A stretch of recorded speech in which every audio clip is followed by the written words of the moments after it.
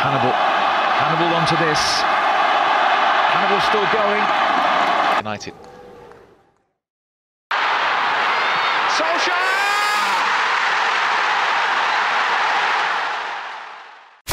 Erik ten Hag diminta tak melupakan talenta-talenta muda Manchester United di tengah proyek membangun ulang tim.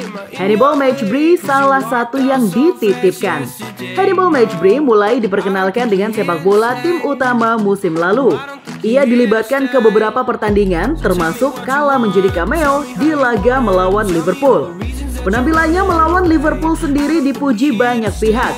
Ia menunjukkan kegigihan dan daya juang tinggi meski MU dalam laga tersebut kalah 0-4. Baru berusia 19 tahun, Mejbri dinilai punya potensi besar. Mantan pemain MU, Antonio Valencia, berharap besar kedatangan Erik ten Hag yang punya pengalaman menangani pemain-pemain muda membuat Mejbri terangkat.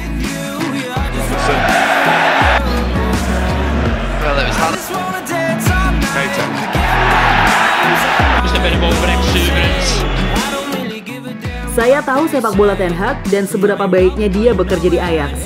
Saya yakin dengan pramusim yang penuh, dia akan mampu membagikan ide sepak bolanya ke para pemain dan bersama-sama mereka bisa membuat para supporter senang. Ungkap Valencia kepada MU TV dilansir Metro. Namanya Matic yang dilepas MU musim panas ini juga sempat mengungkapkan kekagumannya terhadap Hannibal Mejbri. Matic yang juga berposisi sebagai gelandang melihat juniornya itu punya karakter yang tepat untuk membuatnya menjadi pemain besar. Saya harus bilang Hannibal itu pemain yang fantastis dan seorang dengan karakter yang bagus. Talenta yang dia punya, dia perlu menggunakannya, kata Matic.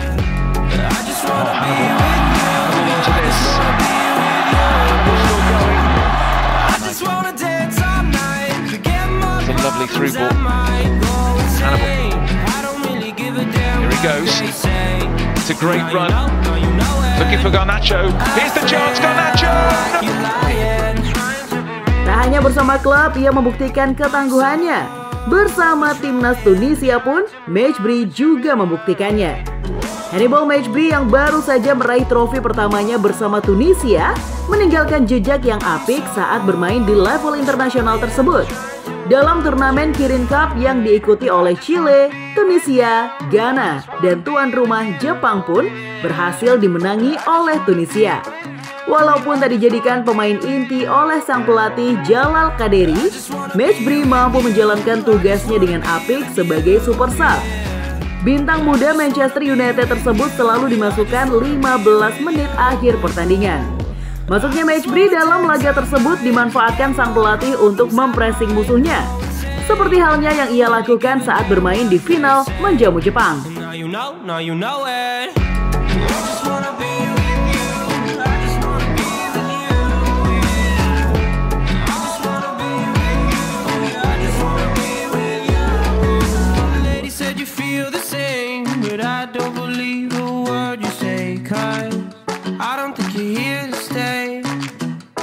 Mejbri masuk menggantikan gelandang senior Tunisia, Romdan, pada menit ke-77.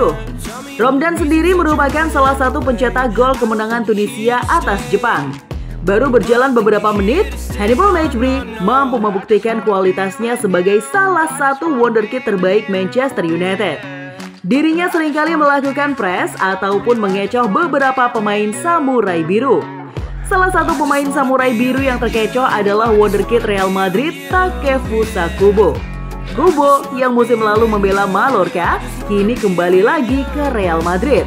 Nah, pada laga kemarin menjamu Tunisia, Takefusa Kubo sendiri juga masuk sebagai pemain pengganti menggantikan winger Liverpool Takumi Minamino. Jelas, beberapa menit sebelum laga usai, Mejbri berhasil melakukan aksi driblingnya melewati Kubo yang saat itu terjatuh di depannya. Oh, Hannibal onto this. Hannibal still going. United.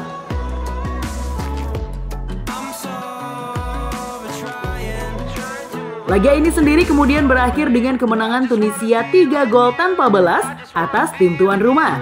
Hasil ini sekaligus membawa Hannibal Mejbri meraih trofi pertamanya di level internasional bersama Tunisia.